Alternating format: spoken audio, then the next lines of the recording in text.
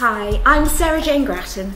I'm the author of 0 to 100,000, and thanks so much for taking the time to look at this podcast and to learn some more about the book.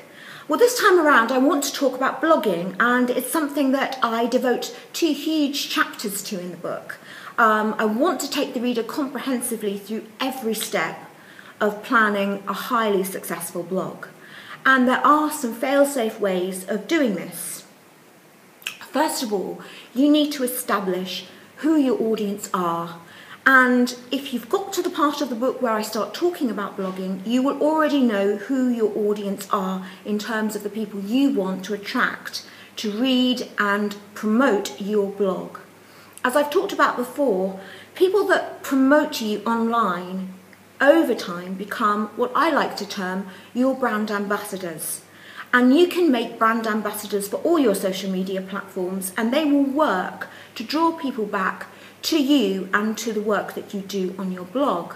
So that's the first thing that I really want to talk about in the book with you, to make you understand how important it is to know your audience, to know those people you need to reach in order to effectively create those brand ambassadors for your other platforms.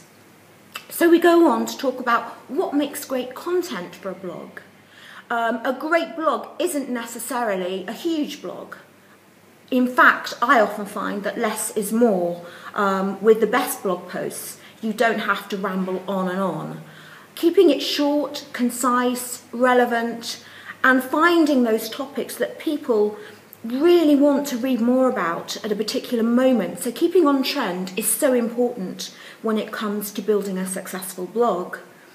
So as well as talking about content planning and content sourcing, I also talk about the best ways to maximize the posts so that you ensure they get read as soon as they're posted out there, get retweeted and shared. And there are some fantastic secrets to doing this that I share with you in the book.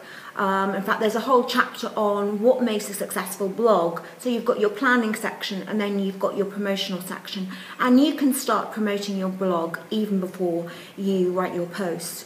You really can.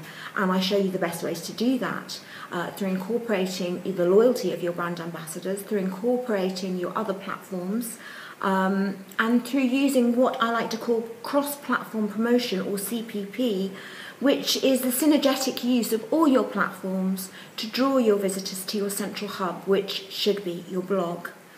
So I do hope you enjoyed the 2 chapters of the book.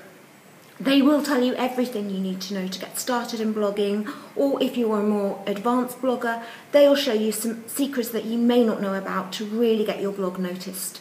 So thanks so much for watching this podcast. I do hope you learned something valuable, and I hope you enjoy the book. Thank you. Bye-bye.